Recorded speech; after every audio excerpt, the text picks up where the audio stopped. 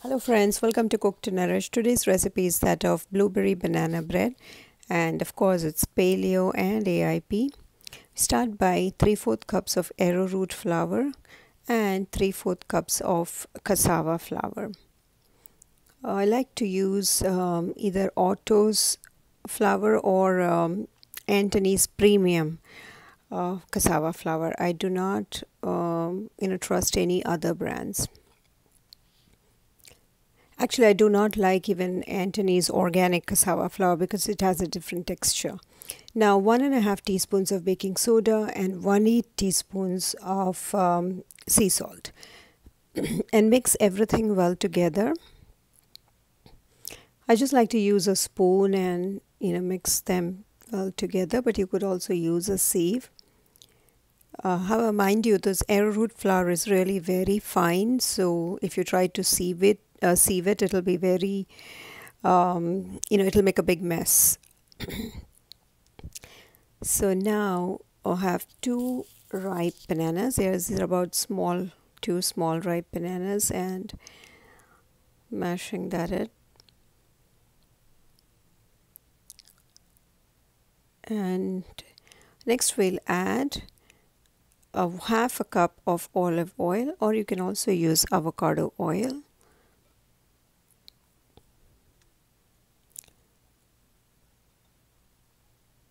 Next we'll add maple syrup as a sweetener. I like to add about 1/4 cup and a couple tablespoons more.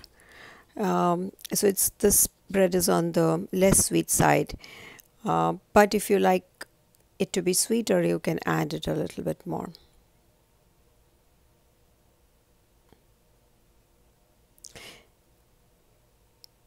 Now, although many people actually like to eat banana bread for breakfast, I like to eat this as dessert. That is 1.5 teaspoons of vanilla extract. And next you add all the mixed flour in there. And then you can either mix it by hand, or I like to use this electric mixer. See, the arrowroot is really very fine, so initially you'll have like a lot of dust there. So do it very slowly initially. And the mixer just helps to incorporate all the mashed banana well into this mixture. You can really do it by hand also.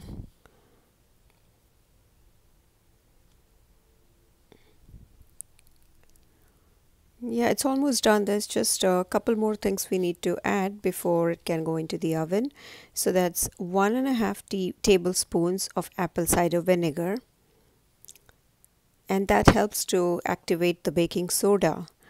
So after adding that, just give it a nice mix once again, and by then you will see that the baking soda is activated, so you can make that out in your batter. And next we just add half a cup more of water,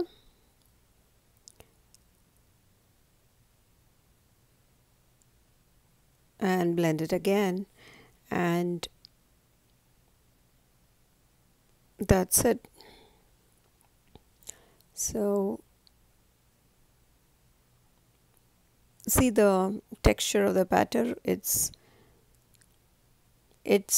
a little bit loose kind of batter here. Now once you add the water, you can see it's become loose, and that's the consistency you want. And the other important thing about this recipe is that you have to bake it immediately after you mix this, as in most cake recipes. Once you activated that soda with the apple cider vinegar, you should bake it promptly after that. Okay, so I have a 9-inch loaf pan here, and I'm just greasing it with coconut oil.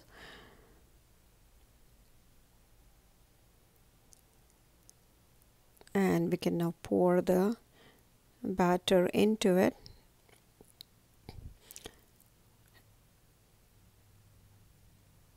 Now you can just bake this banana bread as is, right? I mean, if you do not want to add the blueberries, you can just leave it as is, but adding the blueberries is a good addition, especially now that they are in season.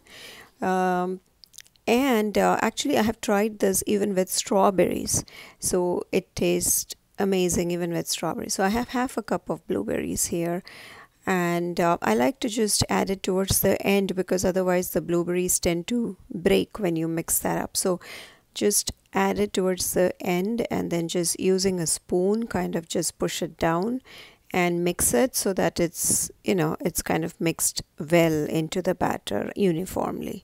Okay, that's it. And then this goes into the oven to bake at 325 degree for about 50 minutes.